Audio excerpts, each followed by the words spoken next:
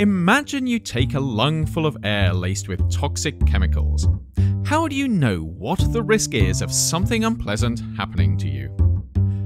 Risk Bites has already covered the difference between hazard, the potential of something to cause harm, and risk, the probability or chance of harm occurring. What we need to know is how do you get from one to the other? If you want to put a number on the risk of something bad happening, dose response is what you need. But what is it exactly? Try this experiment.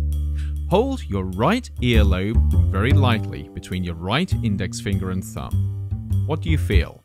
Probably not a lot. Now, increase your hold slightly. You probably feel an increase of pressure on your ear. Now pinch hard. Do you feel the pain? Congratulations, you have just experienced dose response. The dose is the amount of pressure you put on your earlobe, and the response is the pain you feel. The greater the pressure, the greater the response. Dose response is simply the relationship between how much of something our body is exposed to and the way it responds to that something.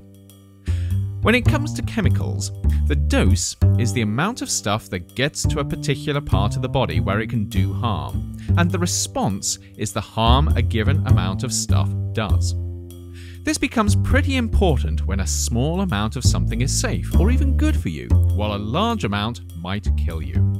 A German-Swiss dude called Paracelsus put his finger on it, metaphorically speaking, in the 16th century, when he declared that it's the dose that makes the poison. And in saying so, he became the father of modern toxicology. Dose response is what allows scientists to connect hazard to risk, and to put a number on the probability of something bad happening. And because of this, it is incredibly powerful.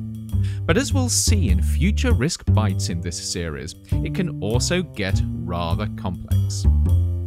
We'll be looking more closely at dose response and how it helps shed light on risk over the next few months.